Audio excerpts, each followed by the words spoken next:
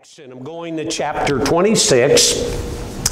And we're going to be reading about where the Apostle Paul is giving his testimony here before King Agrippa.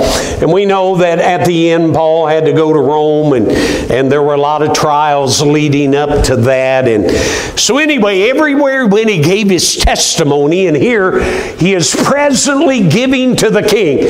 And I want you to notice how no matter where he went, no matter who his audience was, it could have been the lowest of the lowest, he still preached the same message, or it could have been the highest of the king, of the individual that held literally Paul's life in his hands. Paul still preached unto them as well, giving us certainly a great illustration and example of how that we need to be telling everybody that we can about the Lord. But Acts chapter 26, stand if you would. We're going to begin our reading at verse 15, and we're going to read down to and through verse 18.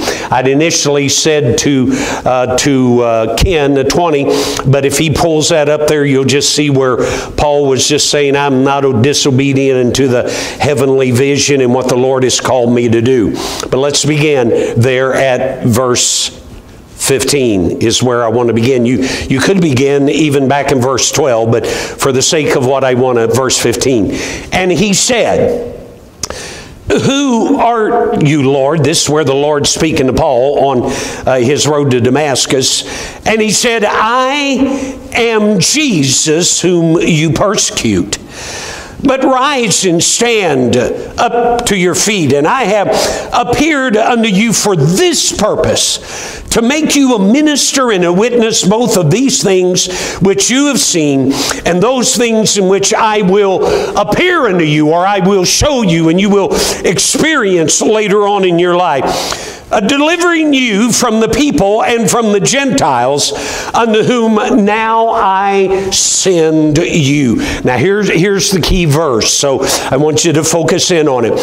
Here's what I want you to do, Paul, the Lord says, to open their eyes and to turn them from darkness to light, and from the power of Satan unto really the power of God, and that they may receive forgiveness of sins, and inheritance among them which are sanctified by faith that is in me. And everybody said, Amen. Amen. You may be seated.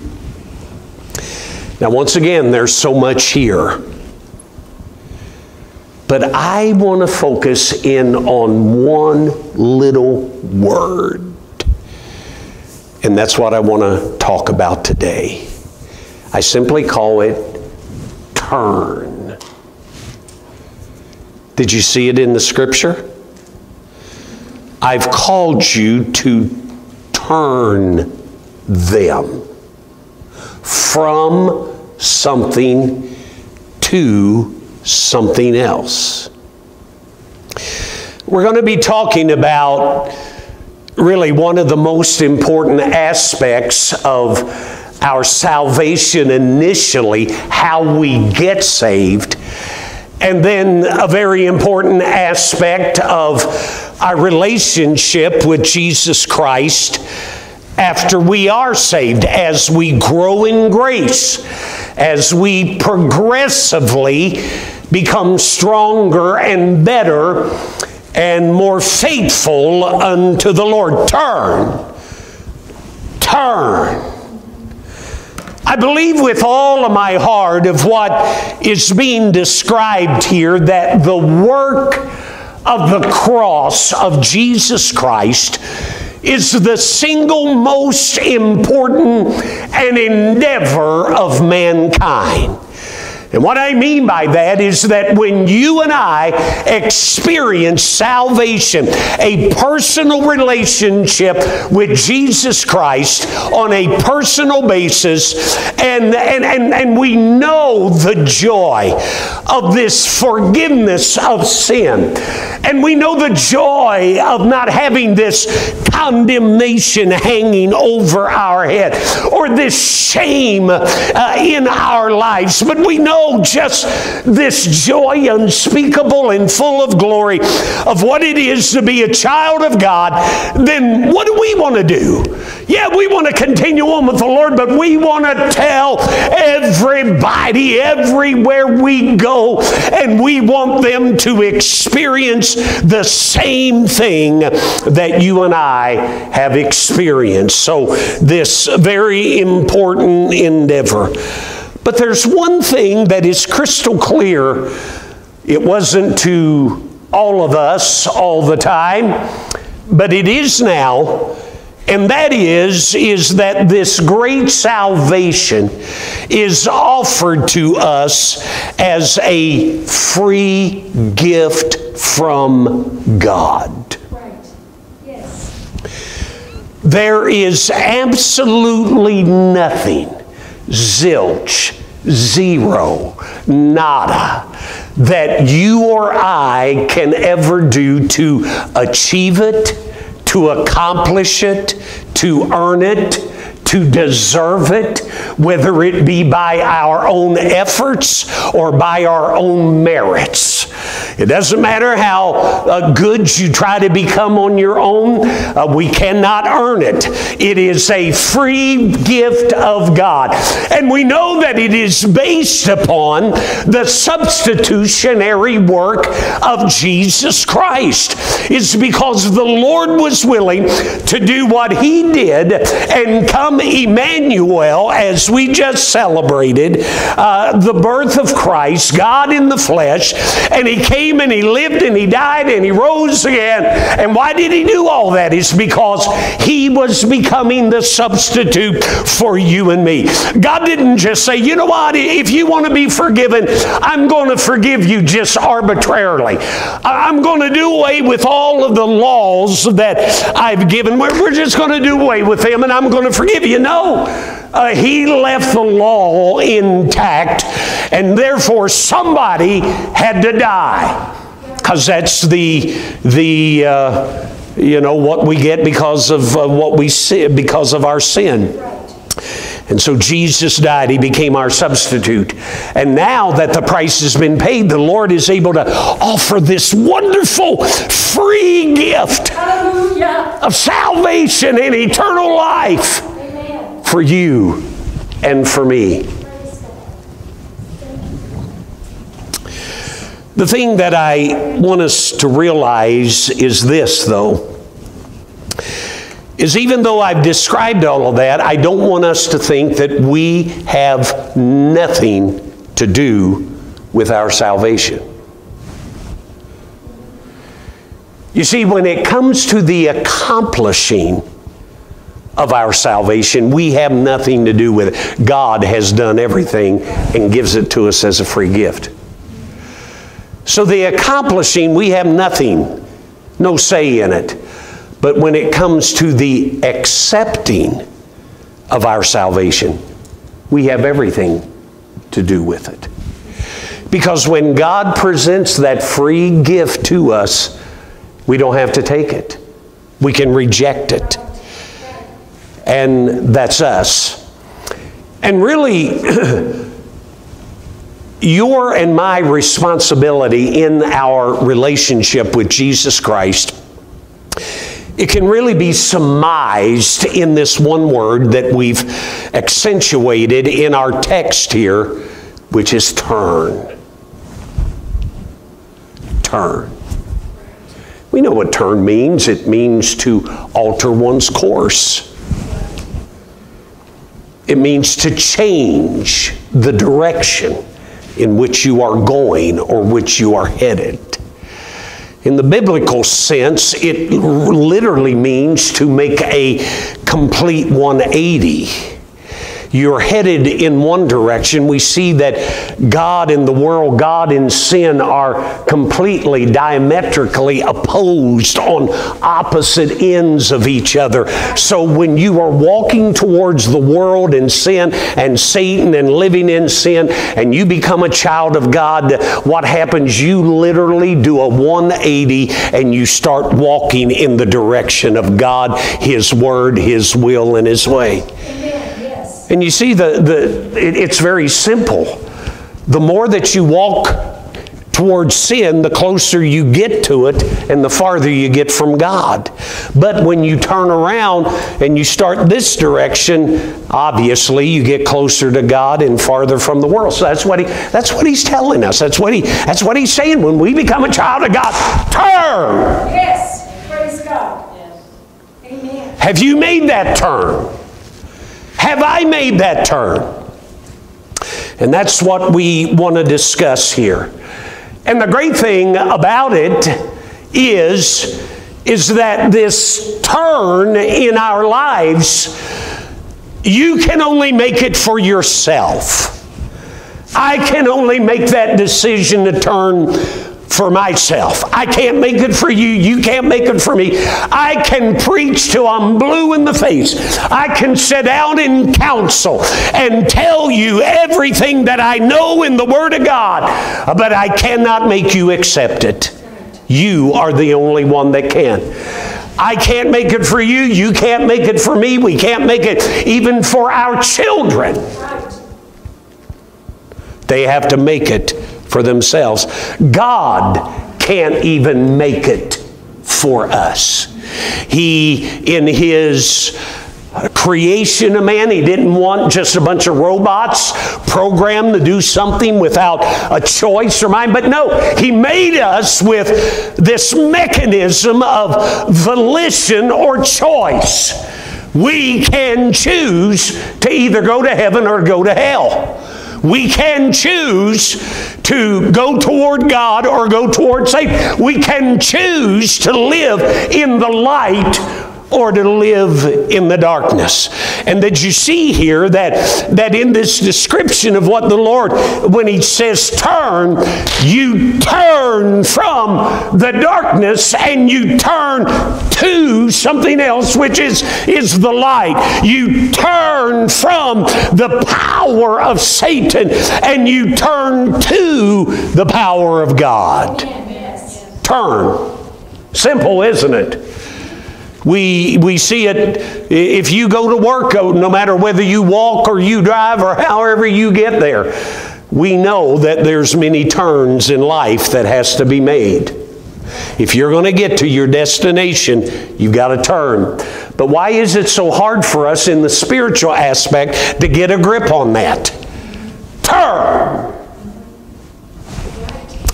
I want to look at some of the aspects of what it means to turn. Some of them are found here in our text, others not necessarily in the text, but they are certainly scattered and found a multitude of times in the Word of God. And I want to do it in sequence so that it'll maybe make it a little easier for us to get a grip on of salvation. We know that it just happens in a moment's time, but we're talking about your and my responsibility. What do we have to do before the Lord can save us? We have to turn. Amen.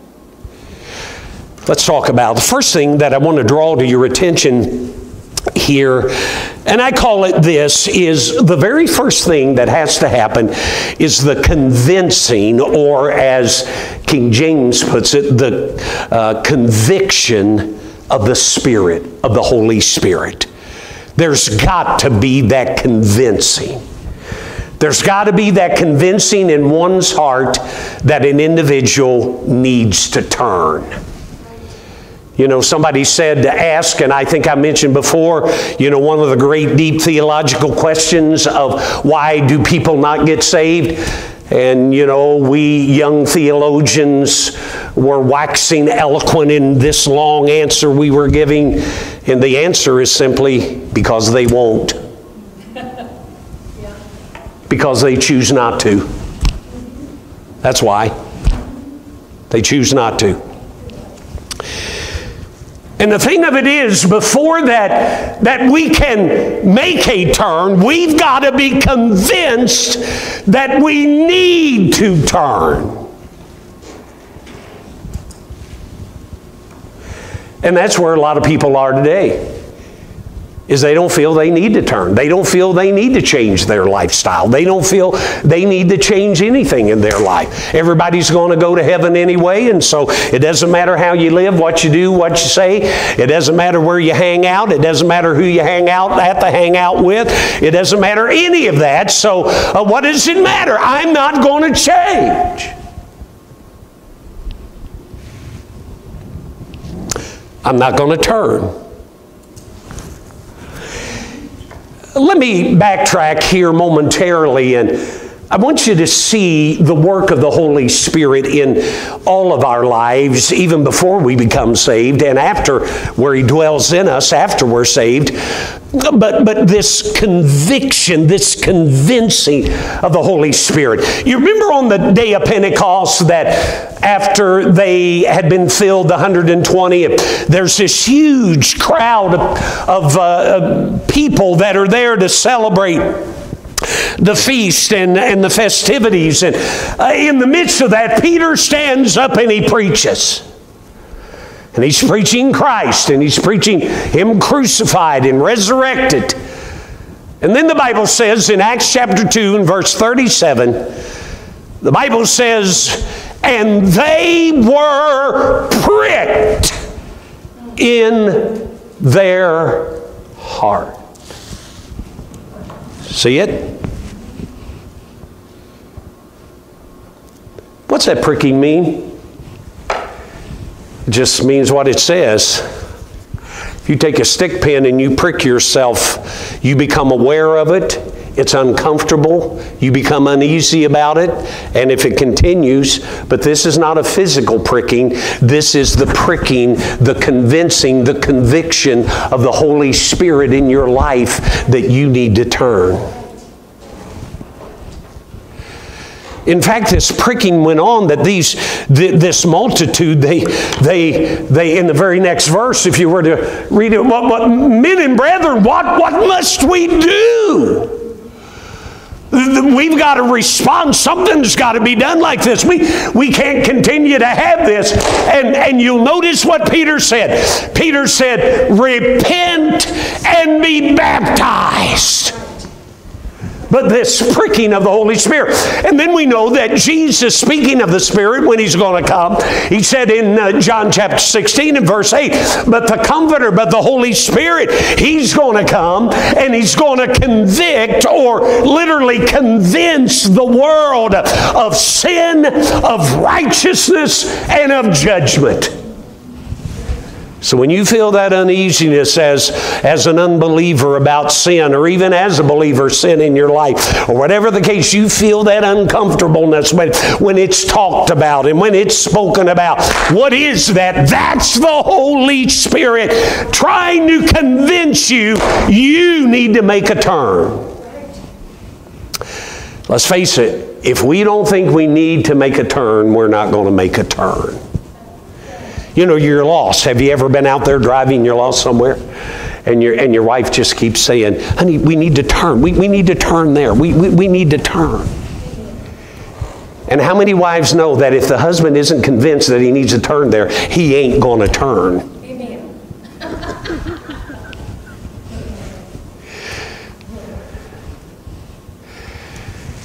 You got to be convinced you need to turn before you're going to turn. I guess an illustration would be when the rains come and floods, and we've all been in various degrees of floods, I would assume, in our lifetime.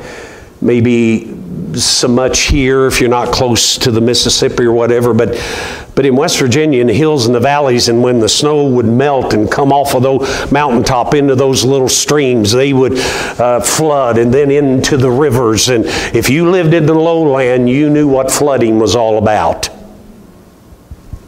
And there's some very serious floods back where I grew up, because the canyons were so steep and so narrow where the river snaked their way through, that they came through with such force. It's kind of like putting your finger on the end of a nozzle of a hose. When you do that, it creates more pressure. It creates a stronger. And so that's what happened. But have you ever come across in the midst of those times where a road has been maybe even barricaded, but let's say it's not barricaded, but it has lights, it's flashing, has signs, high water across the road. I had that to happen to me when we were in southern Illinois. I'd gone to the hospital, and we'd had severe flooding and almost got into the parsonage where we were. It was fortunately up, so it did not get in, but it flooded our garage, and we had to bring in a large dump truck and just loaded it to the brink with stuff that we lost. And in the aftermath of that, I was going to the hospital, and it's about 45 minutes away. I'd gone one way, but thinking I could make better time coming back another way, here I came upon, only 3 miles from home, came upon this sign, water running across the road. You know, I want to get home, but I'm thinking, that looks, you could see the debris in it, and it was going pretty fast. It looked pretty deep. So I said, you know what? I'm going to turn around. It took me 25 miles out of the way to go around that. But I was convinced in my mind that I needed to turn.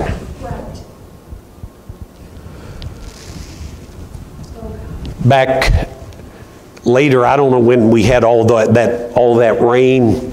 I was at work and I was coming through Maryville, and there's this big dip in the road, and a lot of people had stopped, and you could see the water in that dip. And I thought, I don't want to sit here. I'm going to have to turn back. And there was a guy with a big old pickup truck, but he had it jacked up and big tires on it. He was right in front of me. I'm in my little white car. He pulls out in front of me, and he's going to make a run for it. I thought, you know what? If he can make it through, I'm going to tail him all the way, and when he parts the Red Sea, I'm going to go through on dry ground. And he took off, and water was just spraying. And I thought, guy, forgive me for tailgating you, but I hung right on his bumper. And we made it through. But you see, if you're not convinced, you're not going to turn. How many people, though, have we read about where they not convinced they can turn, and they go forward and they're swept away? And then when it's too late, you know, talking back in our area, there was a guy crossing a little bridge, and the water was up and it was over the bridge, but he was on a tractor thinking that he could make it. Well, sad to say, he did not make it. So how many individuals will not turn, even though the signs, the convincing, the conviction of the Holy Spirit is there? They will not turn, but one of these days they're going to wake up and it's going to be too late. No more chance to turn. You've been swept away into hell, and now there's no more choice and no more chance to be able to turn. You see, we as individuals, we never come to the Lord on our own, but we got to be drawn by the Holy Spirit. There's got to be that convincing working of the Holy Spirit that's going to bring us to Christ. And so the first thing, obviously, here is that, you know, there's got to be the convincing of the Spirit that we will turn. But the second thing I want us to notice is there's got to be a changing of our senses. And when I say senses, I'm not using it in the sense of our 5 physical senses, sight, smell, taste, etc. But I'm talking about the way we use it. Will you come to your senses? Will you come and make a right choice? Will you come to right thinking and rationalization? Will you come to your senses? There's this changing of senses. You say, Pastor, what in the world are you talking about? There's a word that is used in our conversion initially when we come to Christ. It is the message that John the Baptist preached, the forerunner of Christ. And it tells us in Matthew chapter 3 and verse 2, I didn't give it to Ken, but you can look it up. It says that when John came on the scene and he began preaching, the very first word that it says, repent! Repent, for the kingdom of heaven is at hand. And then later on in chapter 3, it speaks about when Jesus enters into his own ministry, he said the same thing, and he began to preach, what was it? Repent! And then we've already seen that here, that when the Spirit of God had fallen, and the beginning of this dispensation of grace, that when Peter preached that first message, and they said, what must we do? What was his response? Repent! Yes. What does repent mean?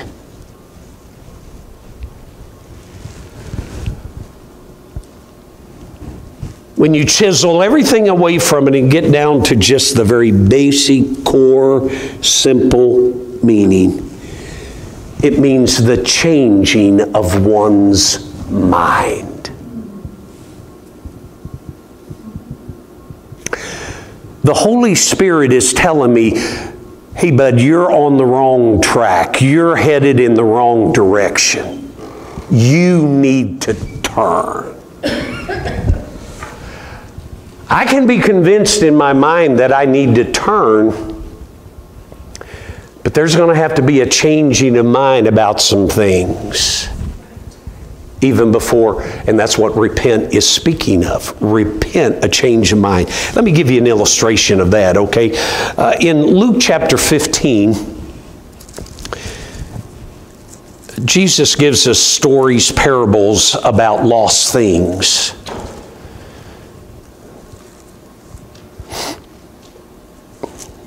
In Luke chapter 15, there's the lost sheep, there's the lost silver, and then there's the lost son, the prodigal son. I think we all know the story, the prodigal son. He took his inheritance early, took everything that he had, left his dad's home where he had every need met and pretty much everything he wanted. He went out and wasted it all on riotous living, doing his own thing. Finally, has no money. He's left in this strange, faraway land. And when I say far away, it wasn't far in distance, just far in morality. We've talked about that before in some of our other messages and teachings, but notice what happens when he's down there, nothing to eat except what he's feeding the pigs, the husk, and the slop. In verse 16 it says, but in verse 17, now notice that first phrase, and when he came to himself. When he came, can I give my translation? When he came to his senses.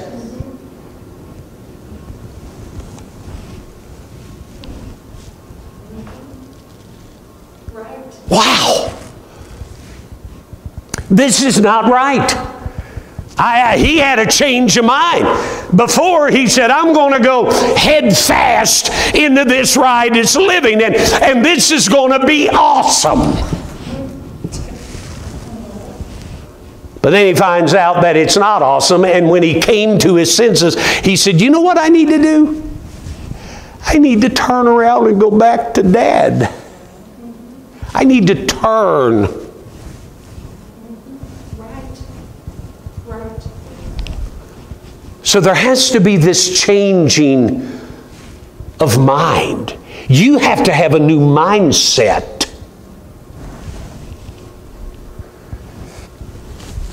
Time's getting away from me here, so let me just say this. What we're saying when we say a change of mind, we're talking about that substantial and that steadfastness where once we make a decision, we stick to it. Right. You see, not only do I realize I need to make a turn, but I've had a change of mind. Not only do I need to make it, I'm going to make it, and I'm going to stick with it. Yes. Amen. Yes. How many people go through those first processes, make the turn, but it doesn't last? There's not really been that changing of the mind. And you see, there's so many things we need to have our mindset changed about. We need to come to our senses, spiritual senses. The devil has lied to us up one side and down the other. And we are following after his lies. And we have believed all of these things. And now, not only do we have to unbelieve them, but we have to turn around and believe something totally opposite. Amen. It's not easy to believe something totally opposite that you've believed for a long time.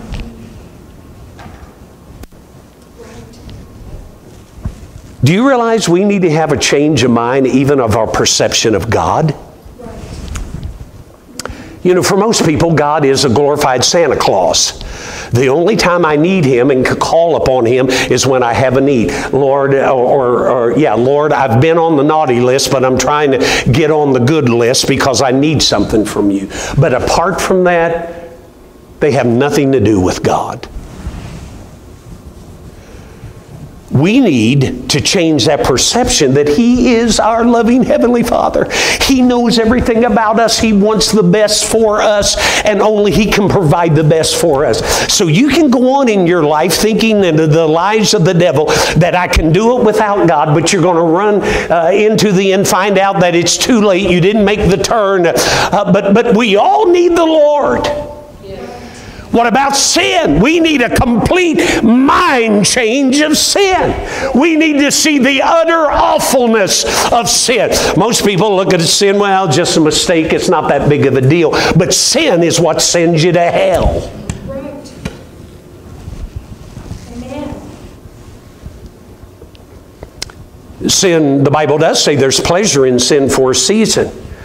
And people look at it, man, look at the fun, look at the fun, look at the fun, look at the enjoyment, look at the pleasure. Yeah, you'll get it for a season. But what you need to realize is that sin separates you from God. Sin destroys your life. Rebellion is going to set you on a course that the end is not going to be good. I don't care what happens in this life. You may be the most successful person in this life ever was, but in the life to come, you're going to see that you've been, or I've been, an utter failure without God. So we need a change of mind about ourselves. It's not all about me anymore, but it's about others. It's about God. Joy, as the acronym people have given, J-O-Y. It's Jesus first, others second, and you last. So we need a change of mind about all of these things, of this stinking thinking.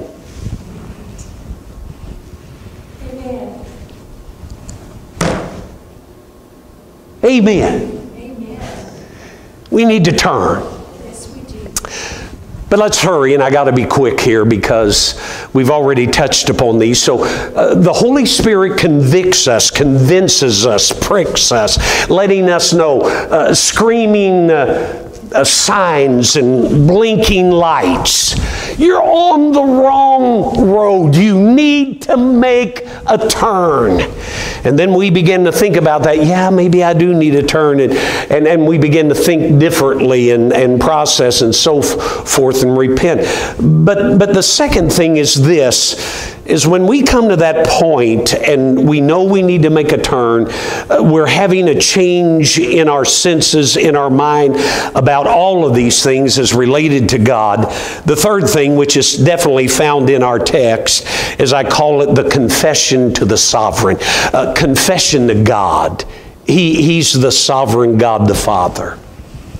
And did you notice in the text that the Lord said, Paul, I want you to open their eyes and I want you to turn them from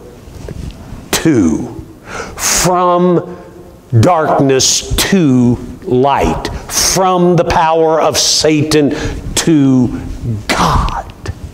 So there's got to be a confession of the sovereign. You could put it, there's got to be a coming to the Lord. You're convinced now. You're beginning to have a change of mind about all of these things. And then what is that going to lead you to? True repentance, of where now you're going to turn to God. You're actually going to make that turn. But how do you do that? Pastor, you said it's a free gift. How do I make that turn? It's by what I've put here, confession. We've sinned against God the Father. As Jesus taught us to pray, Our Father which art in heaven, hallowed be thy name, thy kingdom come, thy will be done in earth as it is in heaven. Give us this day our daily bread, and forgive us our debts as we forgive our debtors. We are indebted to the Father. And so we must confess to the Father. Yes, as Paul said in Romans 10, we must confess that Jesus Christ, that He is Lord, and that God has raised Him from the dead. But the very first thing we've got to confess is our sin. Yes, right. Lord, I have sinned against You.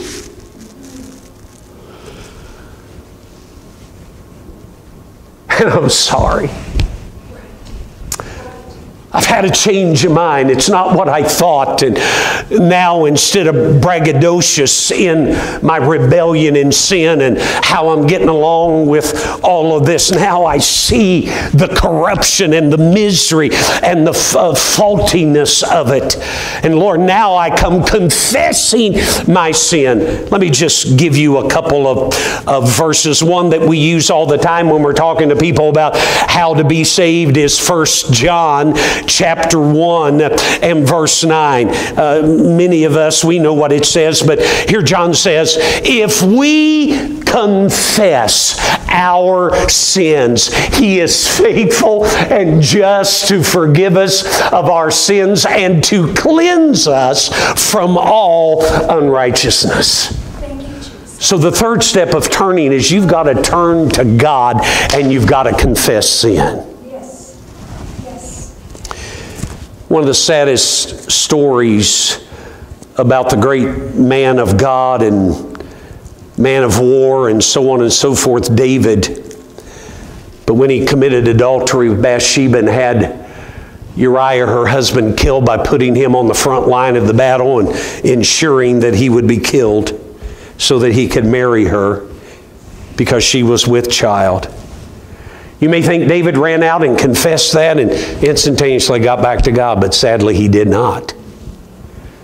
As you make your way through the Bible and you try to, with the chronology of it and the sequence of things, this probably went on for a year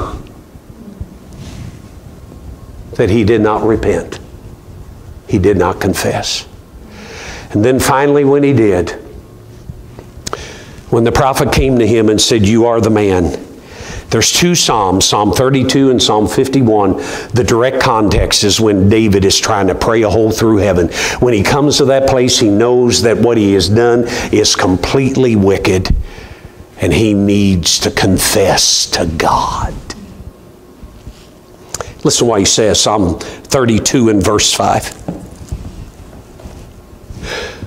I acknowledge my sin to You, and my iniquity have I not hid. I said, I will confess my transgressions unto the Lord, and He forgiveth the iniquity of my sin. Somebody say, praise the Lord. Praise the Lord. If you mean it in your heart and you turn to the Lord and you confess your sins, Yes.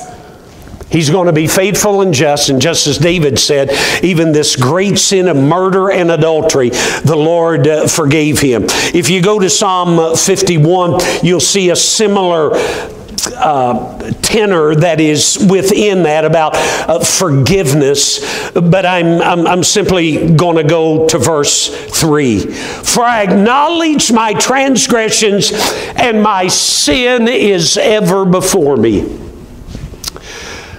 Lord, I'm not going to tell my wife about them. I'm not going to, that's fine. But what I'm saying is, if you want forgiveness, you don't tell anybody else. except God, because He's the one you've sinned against. Now, yeah, you've sinned against man, you've sinned against your wife, you've sinned against others, and you need to make that right. But initially, you've got to confess it to God. Yes. Amen.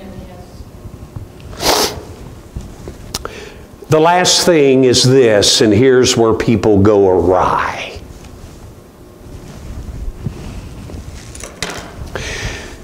There's that conviction, pricking of the Holy Spirit. You need to turn. There's that coming or changing of our senses, changing our thought process about this.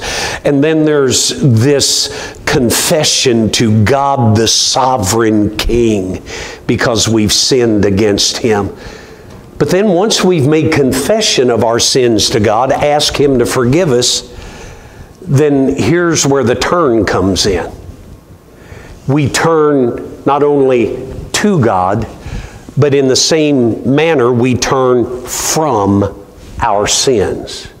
See, a lot of people, they just want to add Jesus to their long list of activities.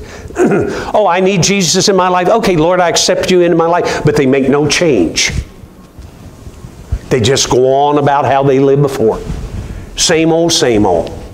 And they just added Jesus to their long list. No. No.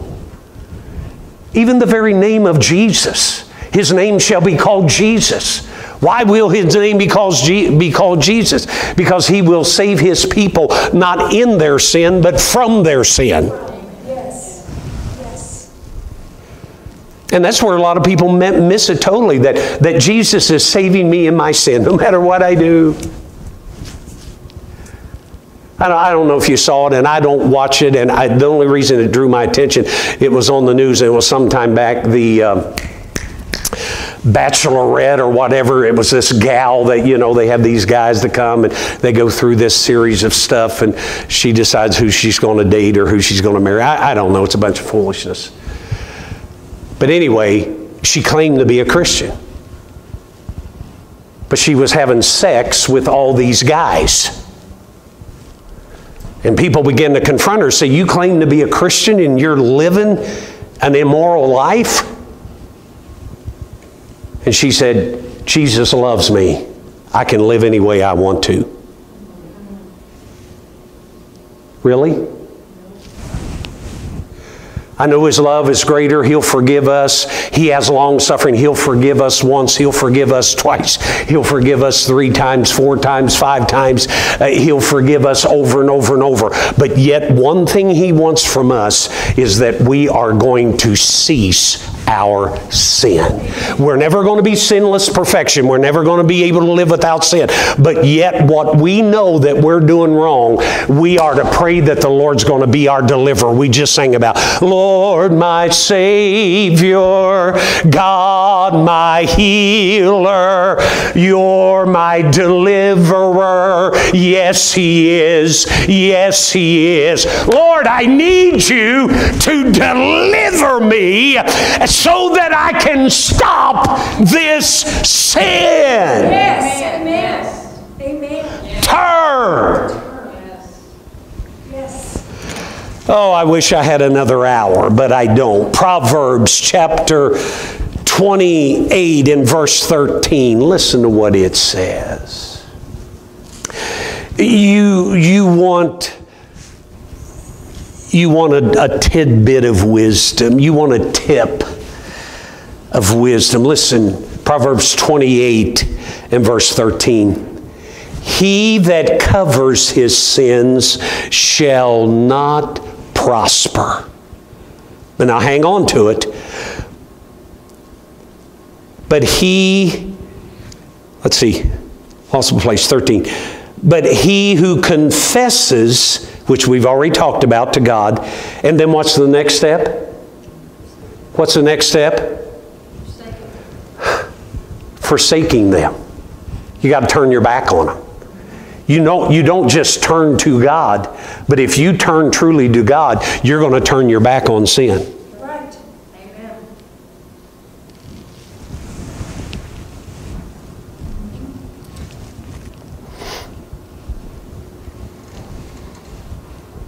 Amen. Yes. Turn. From the pulpit to the pew. Rich Goldeisen, turn. Let me give you one scripture and I'm going to close. It's found in the New Testament this time, 2 Timothy chapter 2 and verse 19. 2 Timothy chapter 2 and verse 19. Honey, get ready. Go ahead and come if you want. 2 Timothy chapter 2, verse 19. Nevertheless, the foundation of God stands sure, having this seal. The Lord knows them that are his, and let every one that nameth the name of Christ depart from iniquity.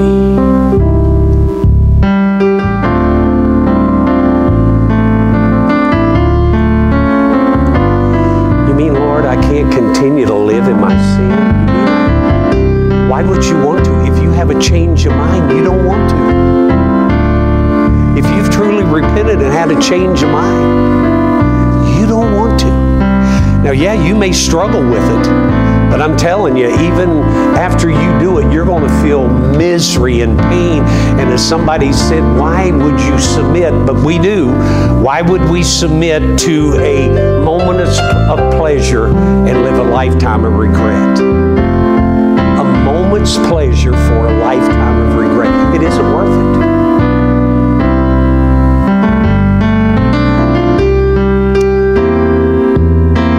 So yeah, Jesus saves us. There's not a thing that we can offer as far as it's a free gift. But church, when it comes to accepting that gift, the key word is turn. Have we turned? Have you turned? Have I turned? Even after I made the initial turning to come to Christ and I am saved, what about those individual choices out there every day? Do I just continue to go headstrong into them, or do I turn and say, Lord, help me. Help me, deliver me. Deliver me. It's surely a subject that we all need to consider. And so if you'll stand with me right now, and if you'll just close your eyes. As I said, I can't make that choice to turn for you. You can't make it for me, but I want you to ask yourself, and you know whether you have or not. Have you made that turn? The Spirit of God, no doubt, if you haven't, is pricking your heart right now. Your heart begins to beat faster. You want the service to end. You want to get out of here. You're uncomfortable.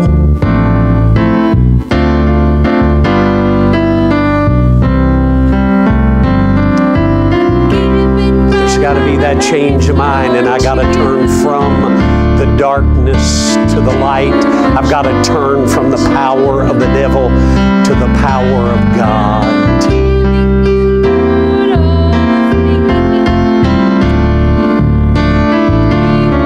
And so here this morning, I want to give that invitation that if you've not made that initial turn to become a child of God and confess your sins, and tell the Lord that you're sorry for them, and not just sorry that you got caught, but you're sorry enough for them that you want to quit.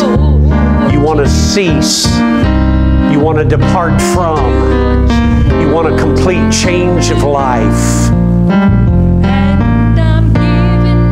But even as Christians, are we turning when we need to? Are we rejecting the demonstration of the world and the desire of the world, the lust of the world?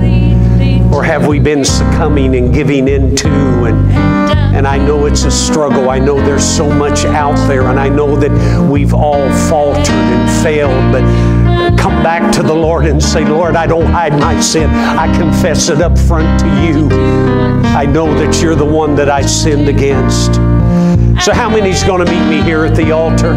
How many's going to take a moment and pray? And you see, I don't know how you need to pray. You don't know how I need to pray. All all together, but let's just all come and let's do praise. Let's come and spend a little bit of time here and say, Lord, that I need to turn